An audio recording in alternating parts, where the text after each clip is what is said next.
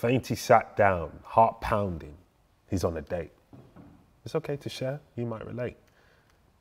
It's a young lady. Oh no, actually she's older. Thought she would have given a cold shoulder, too warm for snow. I give smiles that makes glaciers flow. I give winks that make you want to know. I'm confidently nervous. Sweat patches doing a disservice. It's hot in here. Paper towels won't make them disappear. Imagine a big man like me, low neck V, and sweat making rivers like the sea just flowing out. Oh, there's a text. She's here now, so calm down. Take a breath, ignore it. You know, it's a nice vibe in here. Dear God, help me to endure it. She walks in. It's kind of crazy. Cliches feel a bit lazy, but she's buff, you know. Translation, very good looking. Conversation starts to flow. The hello, how are yous come easy. Rom-com to the point of cheesy. She's impressed. You gave an address, she exclaims. Yeah, COP26. That's not a big deal. Here's some pics. I'm confidently nervous. She's gone quiet. What's the purpose? Do you think that maybe we deserve this? She says, casually flicking through my phone. I'm like, what do you mean? She says, well, you know, we're cutting down all the trees, killing all the bees, getting on our knees, asking why we can't breathe. We're the disease. My guy, it's 40 degrees. Everything is dying. Our government isn't even trying. How many oil fields they're trying to open up? And that jackdaw thing the government's doing, they're not even trying to cover up, and I still order from Amazon. I'm the disease. I chime in. She cuts me off. Get going whilst the going's good, no? You got money now. You're out the hood now. I mean, you grew up poor, but now you're good now. And so all of a sudden we get punished. What's the point? So where do we go? I just want my piece of the pie. Yeah, it's rotten, but I got a slice. So I'm full of disease. I let it linger. I see fear dressed in anarchy, styled by uncertainty.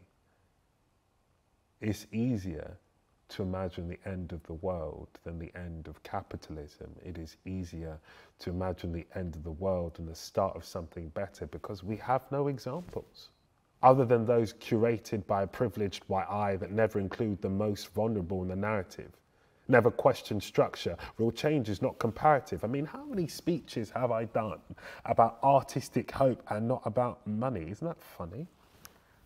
Because money has such a part, no? Governments allow subsidies for oil, which makes certain people a lot of money. Our pensions are invested in fossil fuels, that's money. We get funded by fossil fuels to make art, that's money. We get exploited because we don't have enough money.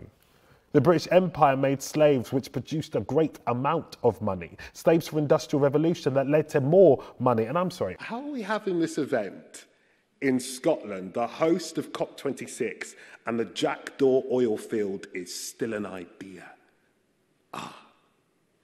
Money. Ain't got enough time because we ain't got enough money. Isn't it funny? I feel heads lean in as the conversation gets heated. I feel things chime in that felt depleted. She's like my cousins that make me want to fight because I know they know something's not right. They're just tired and uninspired and need more than the pledges in the faraway 2050 that do the bare minimum. I mean, how the fuck are you supposed to be an active citizen when all forms of resistance are made illegal? It's an active effort to make you feel feeble. Shout out to Priti Patel, you know. Laws and legislation's making a living hell, you know. And food prices and rents are on the rise and police stops are always authorised. So where do we go from here? Big pause. Because now I got the room's attention, eyes on me, like I got a new invention. Take a breath, speak without condescension, mind open, take them to a new dimension. I'm confident that you are no disease, that we have a system that doesn't care for your needs and it makes everything feel like it's your fault. So you recycle in the hope that it will halt, and it doesn't.